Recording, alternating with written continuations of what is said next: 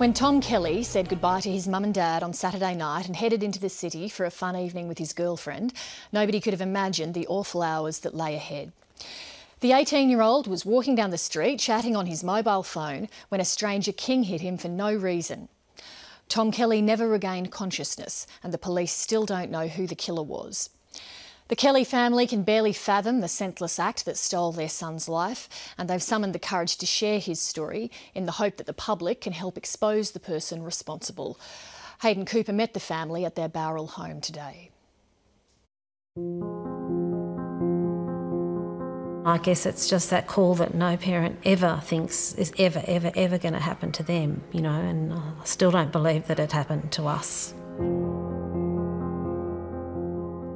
We're still in this black cloud of fug, and I'm speaking for myself, not for Kathy, but I still don't have anger, and I know that I should have anger, but I don't think we're at that stage yet. We're still in a period of disbelief, like it's a bad dream and we haven't woken up. At his family home in the Southern Highlands of New South Wales, Thomas Kelly's bedroom is empty and silent. His possessions are here, his photos and awards from 18 years of life, but he will never return.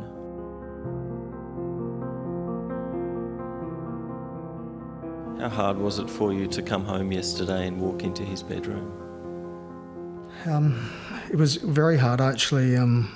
I lay down on his bed for about 3 hours and just lay there with the light on, just looking at his things in his bedroom and trying to feel him around me and surround myself with him. So it was difficult. Daddy, hold the stick with one hand. And Thomas Kelly was a quiet, caring boy, the eldest of 3 children. He grew up in Bowral with his family and attended boarding school in Sydney. He was just a great kid. We had, all of us have a lot of fun together. We kick balls. We do what any normal family would do. We go surfing down the south coast. It was just a normal family.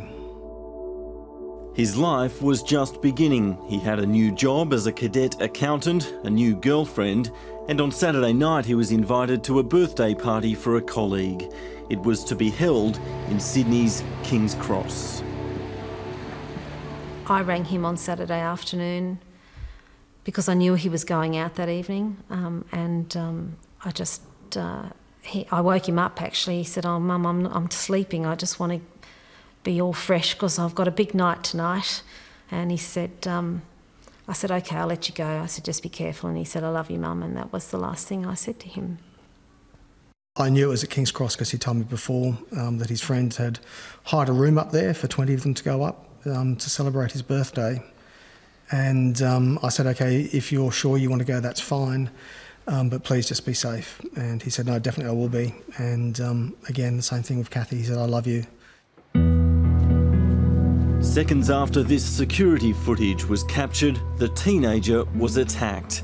While walking hand in hand with his girlfriend, a stranger approached and, unprovoked, punched Thomas Kelly in the face. He hit the ground hard. Police are describing the random attack as a hideous act of violence. Don't expect that your son is going to die. There's a feeling that people don't tell you what's going to happen, although they'd made it clear that it was serious. We had no idea that he was literally on his death's bed at that stage. He never regained consciousness at any time. The damage was completely irreversible. We didn't really understand that even at that time, and when we did go in to see him, of course, we were shocked. He was lying there. Obviously his head had a bandage there, and his head had been shaved, and where they'd taken his skull away, and his face was pretty good, really. It didn't appear like he'd been punched. There was very little blood or anything like that, and his body was completely unmarked. It became clear that there was no hope. His parents switched off his life support on Monday night. Now at home, the family is still in shock. have been talking to Stuart at all? I mean, try and get him to open up a little bit more to you so that... 17-year-old Madeline Kelly is in her final year of school. Younger brother Stuart is 14. She insisted on speaking to us. Thomas will always be our older brother. I'll never take his place of anything. But I'll definitely take care of Stuart for him because I know how close they were. They were probably closer than I was to Thomas and to Stuart. But definitely Stuart will miss his older brother because they always played PlayStation together. Whereas yelling at each other to win and stop cheating and things like that. She's realistic about the difficult road ahead. I don't think I'll be able to pick up a study folder for a very long time. I tried very hard. Sorry. With each day comes healing, but he'll never leave our hearts. And the sadness is that he'll never have a 21st birthday, he'll never be married, we won't be grandparents to his children, and that's what we've now lost. The Kelly family is so remarkably strong for one simple reason. They want to do everything they can to find their son's attacker, a man who is still on the run.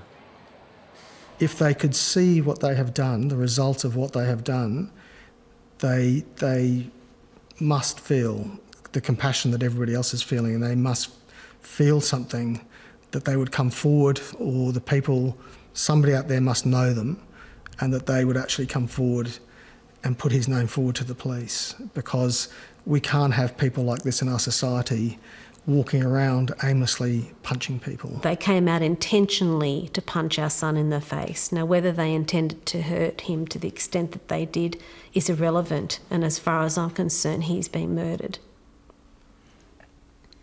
And I never thought that those words would ever be something that I would ever have to say.